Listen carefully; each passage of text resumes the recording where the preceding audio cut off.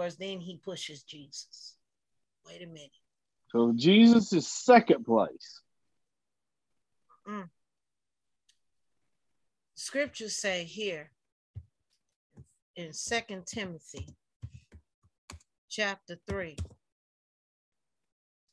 But understand this, that in the last days there will come times of difficulty, for people will be lovers of self.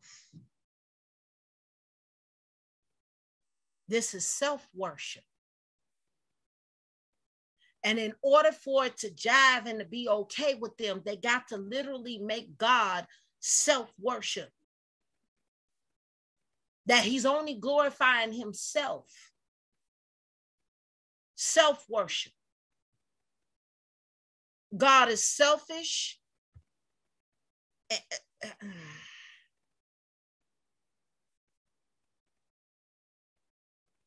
Oh, okay, all right.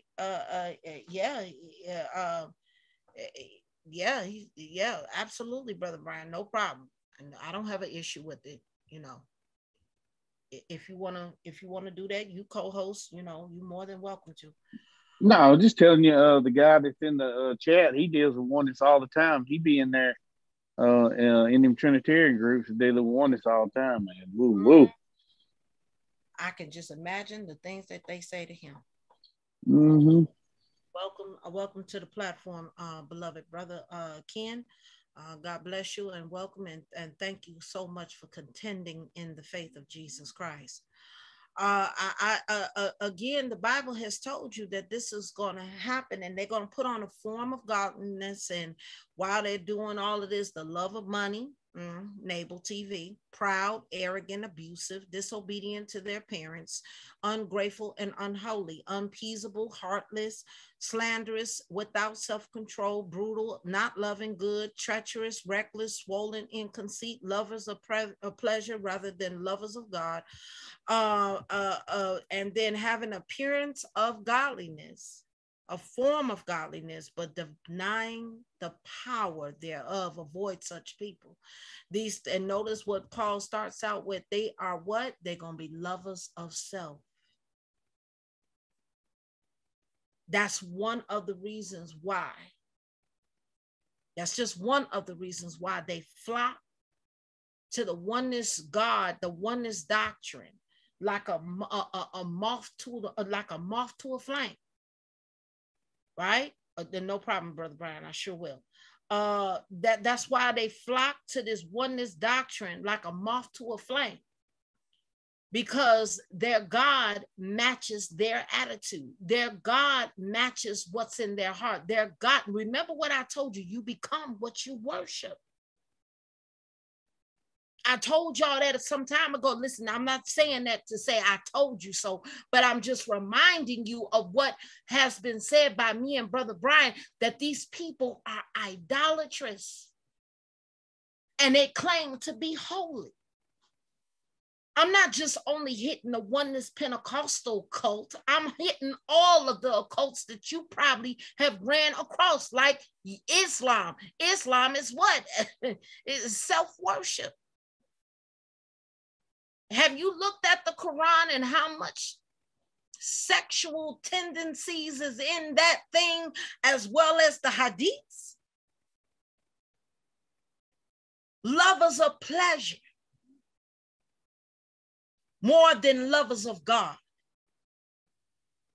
Lovers of self.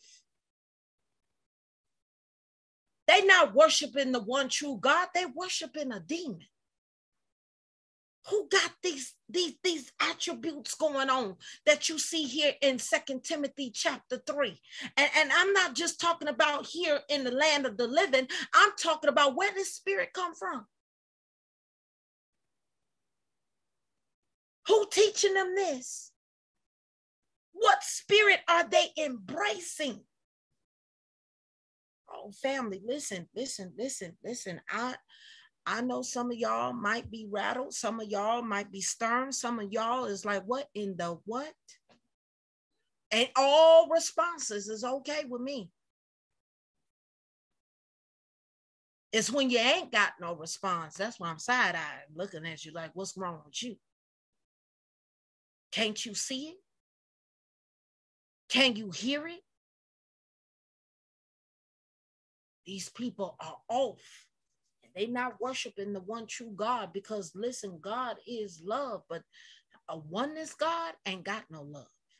Who he gonna love before the earth was even formed and all of that other stuff? Who was God loving? Himself? Make it make sense. All right. So I want to carry you back over here because Steve Anderson gonna say some more stuff. Right? He gonna give you the other part to this equation. You might want to listen carefully. Here we go. The Son, it's just God loving himself. That's the God that they believe in. It's a perfect God for them. And they also don't understand the love of a parent for a child. You know, when we look at the scriptures teaching that the Father sent the Son to be the Savior of the world, and how that was such a great sacrifice, because obviously we love our children more than we love ourselves. I mean, if one of us has to go die for someone else, you know, we would be much more ready to volunteer ourselves than to send our son. Sending our son would be harder. Why? Because we love our children. Now, the modalist scoffs at that and makes fun of that and says, like, oh yeah, you know, the Father's up in heaven. Like, okay, one of us has to go down there and die for the world. All right, you go, son. Yeah, you go ahead and go, son. You know, see, a person who actually loved their child would realize that it was actually harder to send your son than to go yourself. Okay, we'd prefer to go ourselves and suffer and die than to send our children to suffer and die, because we love our children. No, the true story is that God the Father couldn't die on the cross for us because God the Father is not a man. That's why the Bible says God is not a man that he should lie, nor the Son of Man that he should repent. But Jesus is called what? Man, and he's called the Son of Man. So when it says God is not a man, God's not the Son of Man, who are we talking about? God the Father. Jesus Christ is the Son of Man. In fact, that's his most common appellation in the New Testament. He's called over and over again, the Son of Man, the Son of Man, the Son of Man. Okay. So God the Father can't die on the cross for us because he's not a man. It's Jesus who is man. Okay. The Holy Spirit can't be crucified for us. It's Jesus who was the only person who could be that sacrifice. The Father had to send the Son to be the Savior of the world. That was the way it had to be. So that's what happened. And oh, the love that drew salvation's plan. I mean, God so loved the world that he gave his only begotten Son. And he sent his Son into the world that through him the world might be saved. The modalists don't understand that. Why? Because they don't have love. Because love is of God, and everyone that loveth is born of God and knoweth God. So these reprobates, they have self-love. And that's why their fake modalist Jesus is a lover of his own self, which the Bible condemns in the last days. Men shall be lovers of their own selves. Well, the Jesus that these people are following is a lover of his own self. The Jesus that I believe in, which is another Jesus, is the Jesus that the Father loved before the foundation of the world. You know, these modalists, they even say that we have another Jesus. Well, they're right. We do have a different Jesus than modalists. Those who believe in the Trinity have a different Jesus. We have the biblical Jesus. We have the Jesus of the Bible. And they have an antichrist, a substitute for Jesus. Now, here's another reason why modalism is so popular. Not only because these people are lovers of their own selves, self-glorifying, very prideful, arrogant people, people who are ego-driven. But not only that, they're people who have a problem with authority. And that makes sense, because think about what the Trinity teaches. The Trinity teaches that the Son submits to the Father. He's in subjection to the Father. But when you preach about that and say that, you know, the Son is in obedience to the Father, he's subject unto the Father, he delivers up the kingdom of the Father, you know, their response is, you have a weak Jesus. You.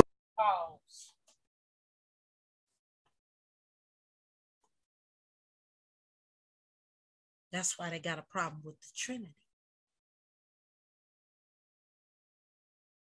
Because the Son shows complete obedience to the Father. letting you know that there's a relationship there. You can't obedience to yourself. No, that's not no relationship, right?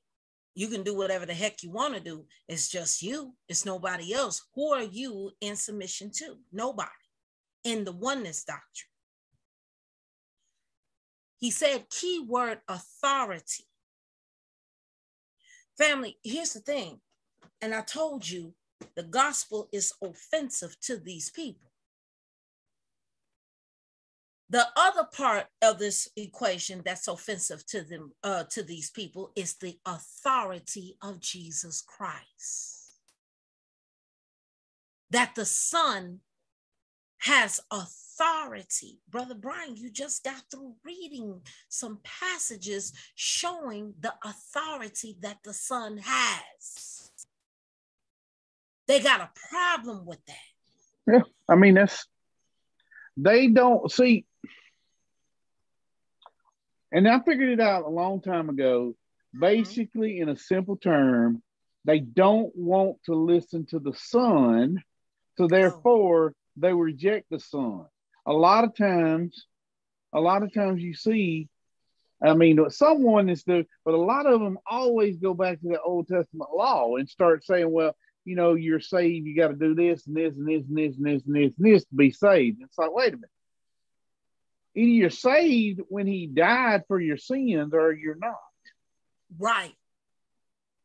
But that redemptive work, they offended by the redemptive work that Jesus Christ did. Notice, Brother Brian, they always got to find some way to attach themselves to that redemptive work. The gospel of Jesus Christ, they can't let it stand alone. They got to find some kind of way where they can boast. Bro, am I tweaking here? Nope. What is all of this? Well, you got to know that you Israel. Well, you got to know that you're a Jew. Well, you got to know that you're holy. Well, you got to do the law. Well, you got to have this. You know, faith without works is dead. They abuse the hell out of that. But look what you that verse right there. Uh-huh. Does it ever say works before faith? No. So faith produce not just a simple faith, but a believing faith, a living faith, an ongoing faith produces good works. That's right. Not works produces faith. It's opposite. It never says works produce faith. It says faith produce works. So if you don't have faith, if you don't believe in Jesus, the works are not going to follow. But the problem is they want to make these works what they want to make. That's the problem.